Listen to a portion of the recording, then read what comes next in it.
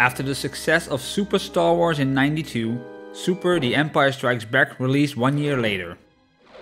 Based on the most popular movie in the trilogy, the game promised a good story, lots of action and exciting new additions to the lore.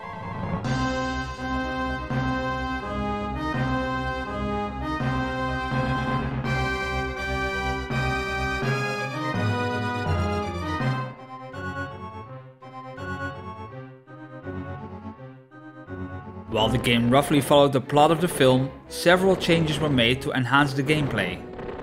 Luke had to battle Cloud cars in his X-Wing while approaching Cloud City, and Han Solo was carbon frozen while searching for C-3PO. Chewie even attacked Slave One, and Yoda wasn't alone on Dagobah.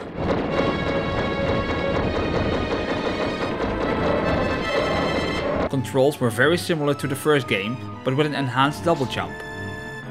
And unlike its predecessor, the player was able to use force powers and block incoming attacks with a lightsaber. Luke Skywalker, Han Solo and Chewbacca were all playable with a primary and secondary weapon. The game was met with highly positive reviews, although there were some criticisms on the controls and hard difficulty.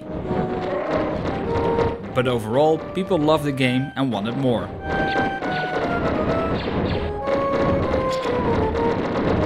And that's exactly what they got 1 year later.